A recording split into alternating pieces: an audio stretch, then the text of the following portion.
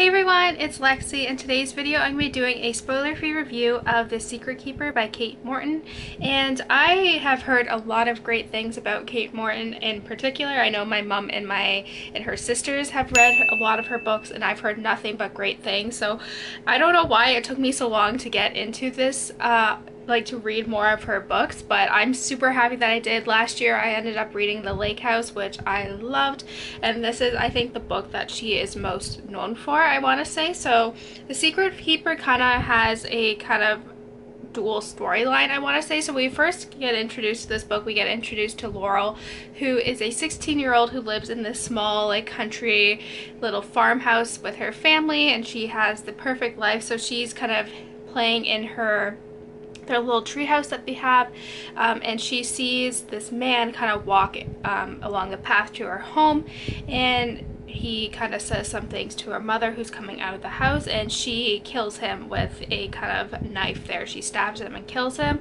and this kind of haunts Laurel for the rest of her life.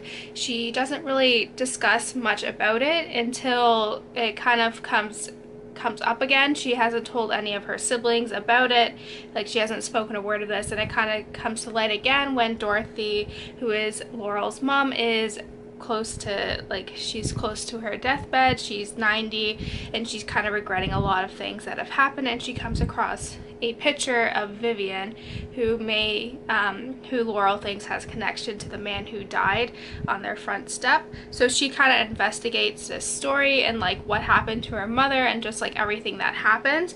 And so we the story kind of starts out with Laurel kind of uncovering it, and then it flashes back to Dorothy when she's a kid, and then we also get introduced to a couple more characters as well. But overall, this is probably the best book that I have read this year. 5 out of 5 stars. It may be probably one of the best books I've ever read, ever. I was so engrossed. I read the last 250 pages in one day. I just could not put it down. It was amazing. I was able to kind of maybe guess some of the plot lines about the book, but the whole time I was basically guessing until the very end. It was just very gripping. I really all the characters were so complex, and there was very three-dimensional. It was just amazing. I grew attached to a lot of the characters and just the decisions that they make.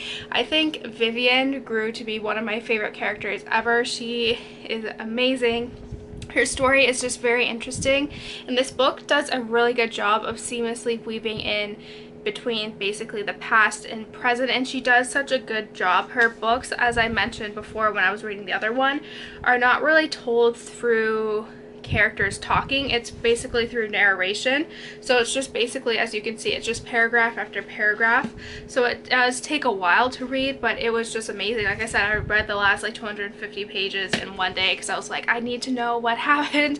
It was really good. I think this is my favorite of hers that I've read so far. I know I'm gonna make what is it, The Secret Garden or The Forgotten Garden, that's what it is, the August book club pick, because that one also has very good reviews, but this one is by far my favorite that I've read out of hers. It was just amazing. I love how it ties into World War II, and it kind of showcased London during the Blitz, which I thought was really interesting to read about, just kind of what basically the women were doing from the front in England, and what was going on and what life was like during the Blitz, which I thought was just really, really neat to read about. I really enjoyed this book. It was just amazing. Like I said, it's probably within my top 3 books ever, up there with The Nightingale and Codename Verity. If you watch my channel for a while, you'll know how much I love these books, and I think this one might have topped it. I don't know. It was just amazing. I highly recommend you check this book out.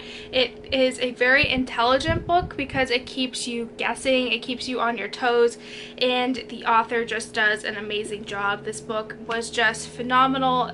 I know this is a book that will be with me for the rest of my life.